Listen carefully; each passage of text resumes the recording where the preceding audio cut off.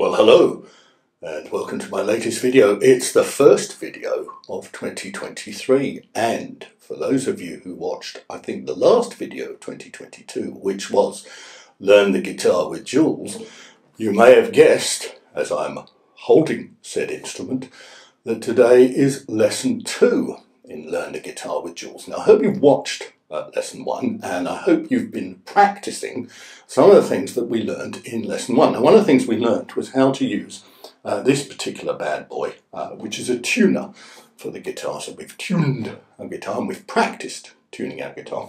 And we also learned about these little beasties, which we called, well, not just we, I mean, they are generally called plectrums. So if you remember, you learned about what the plectrum was and how it was to be used. So lesson 2 is going to be about what are the names of the various bits of the guitar. Now we're going to start with this bit here, you see.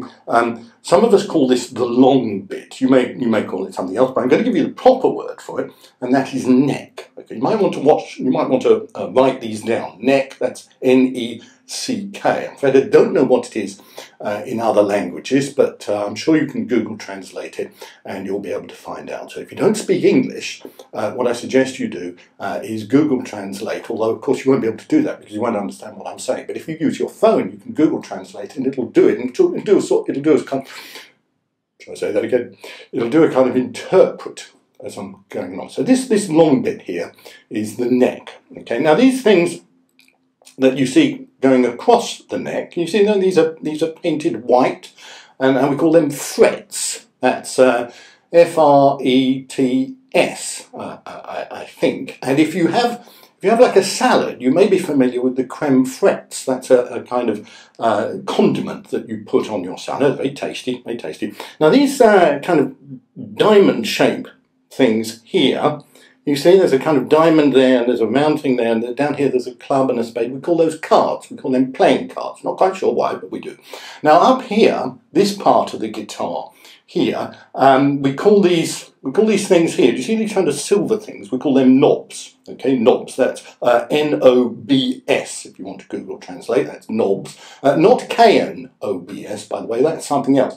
And these things here, which we see running along. You see them running along the neck. They're actually called strings. Now, it's not actually made of strings, and this gets a little bit complicated. These are actually made of wire.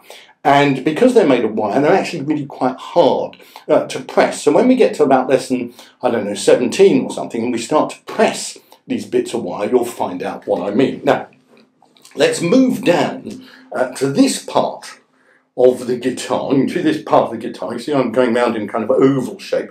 We call this the body. Okay, that's body as in B-O-D-Y. That's the body of the guitar. And this bit that we see in the middle, you see this round bit here, we call that, well, it made a sound there. I wasn't supposed to do that until lesson 17. But if we can see this round bit here in the middle, we call that the hole. Okay, that's H-O-L-E. Now, you may have heard of black holes in the universe. Now, there were some primitive people from Norfolk used to believe that the black hole of the universe was actually millions and billions of guitars, okay, and that all of the matter of the universe disappeared into these black holes. Do you see what I mean? Now, it's very strange why people in Norfolk should have believed that, but they did. We now know that black holes are something completely different, which I don't understand. But if you've read your Stephen Hawking, A Brief History of Time, which I read in a very short period of time,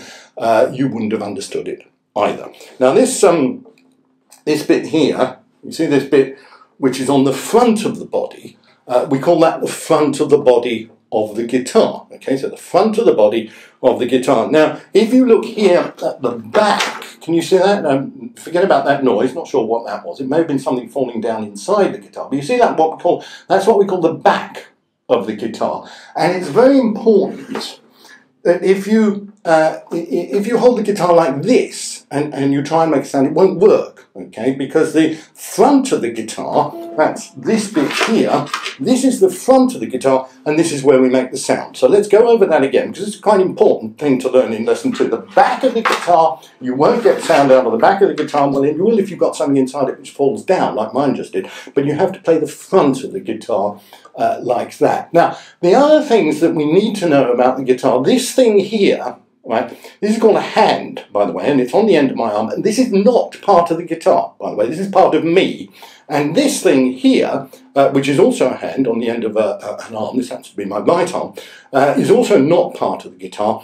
These are the two things, well, not my arms actually, but the hands, okay, these are the hands, this is the left hand here, this is the right hand. If you're looking at the video, you need to reverse them, or if you're looking at the video in a mirror, you need to turn it upside down, or if you're on a plane or on the phone, and perhaps if you're on a plane and you're flying through the southern hemisphere, all right, you need to put it in a mirror so it turns around left to right and upside down, and you get it backwards, because then you'll be able to see it properly. So I'm playing the guitar, will be playing the guitar in lesson 17 with my left hand partly, and with my right hand partly as well. Now, it is important to remember that you may struggle if you haven't got two hands or two arms to play the guitar. Now, you may know there used to be a popular kind of folk group called Iron Maiden. And one of Iron Maiden's big things is that they had a drummer who had one arm. And he was able to play the drums. He was a really good drummer, but he only had that one arm. Now, they then had a number of tribute bands. There was one called Steel Maiden, and they couldn't find a one-armed drummer, but they did manage to find a one-armed bass player. So they were quite successful. Then there was another tribute band. This one was called Tin Maiden, and they couldn't find a one-armed drummer or a one-armed bass player, but they did manage to find a one-armed lead singer, and he was very popular as well.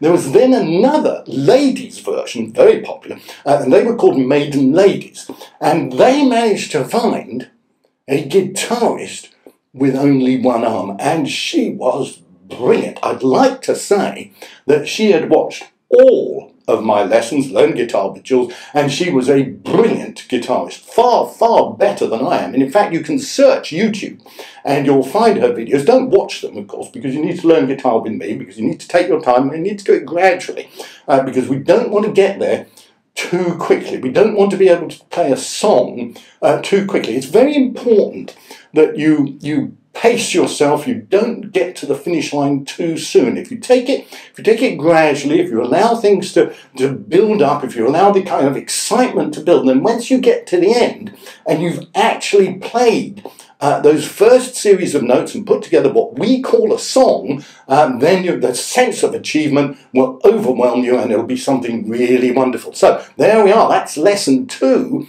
in Learn Guitar with Jules. And lesson 3, you won't be surprised to learn, is going to be the 3rd lesson in the series. And make sure you tune in for that so you can learn what happens in lesson 3. In the meantime, I'd like to wish you a very happy new year for 2023, and lots more videos to come if I can think of anything to say. And thanks for watching. See you next time.